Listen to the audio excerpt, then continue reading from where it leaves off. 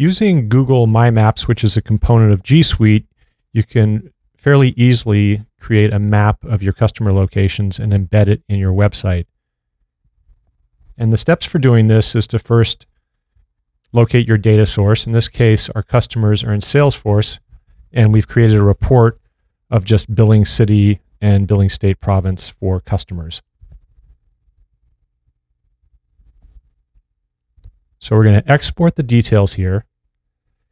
And because we have the Chrome add-in installed, we'll be able to view the CSV file right in a Chrome tab. And we just need to convert this to a Google Sheet format, so we'll just save it as Google Sheets. And then once we have the data in a Google Sheets format, we can go to another tab and click on New, click on More, and then select Google My Maps.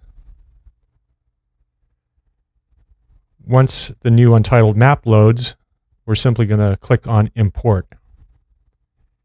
And then we have the opportunity to select from any Google Sheet on our Google Drive. So we're just going to search on the word report, which is the word our report begins with.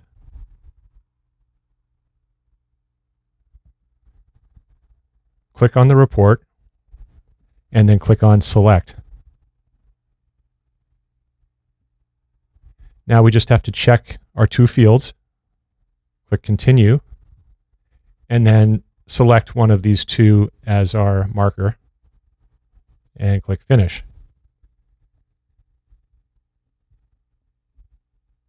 And now the markers will all fill in on the map. But we might want to have different colors based on some sort of criteria. So we'll click on Uniform Style and then select Billing State Province. And this will give us a unique color for each state and province.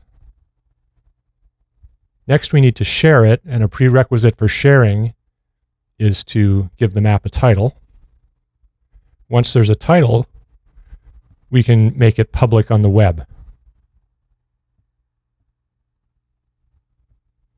And then once the My Map is public on the web, we can grab the embed code.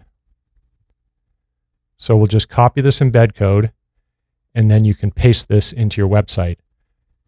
And then anyone who comes to your website will have a view very similar to this that they can scroll in and out on. And they can also click on markers or pins and get the detail.